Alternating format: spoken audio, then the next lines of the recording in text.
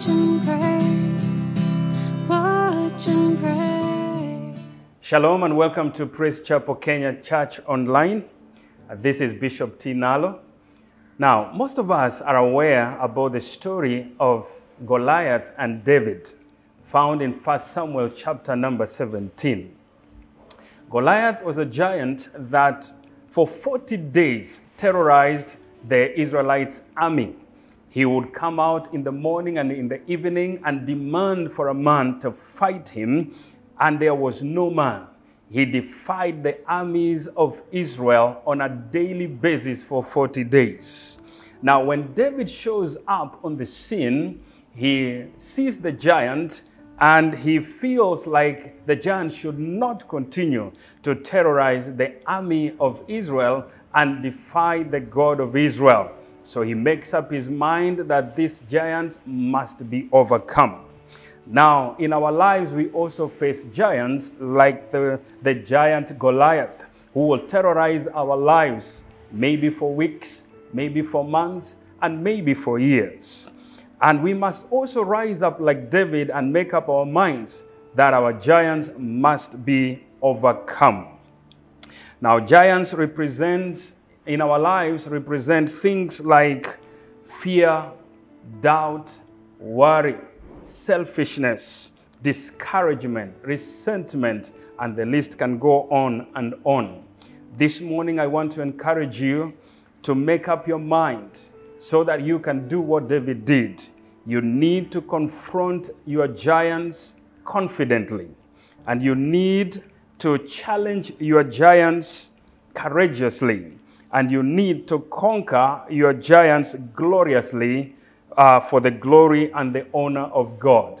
I don't know what your giant is, what you are facing, what is terrorizing your life, what is trying to oppose you from being all that God has destined you to be. What is it that is making your life miserable? This morning, you can choose to stand up and overcome your giant by confronting the giant, challenging the giant, and conquering the giant.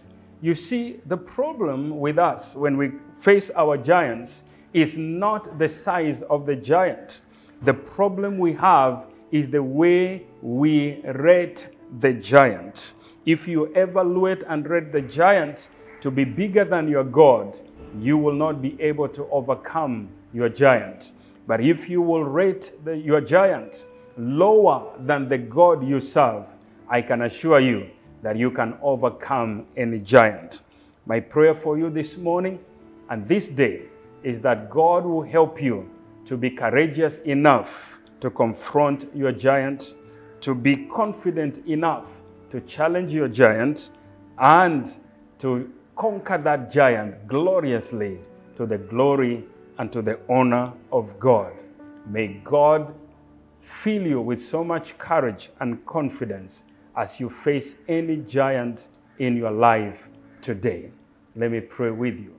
Our Heavenly Father, in the name of Jesus, I know that each and every one of us faces giants in our lives. Some of us are facing selfishness.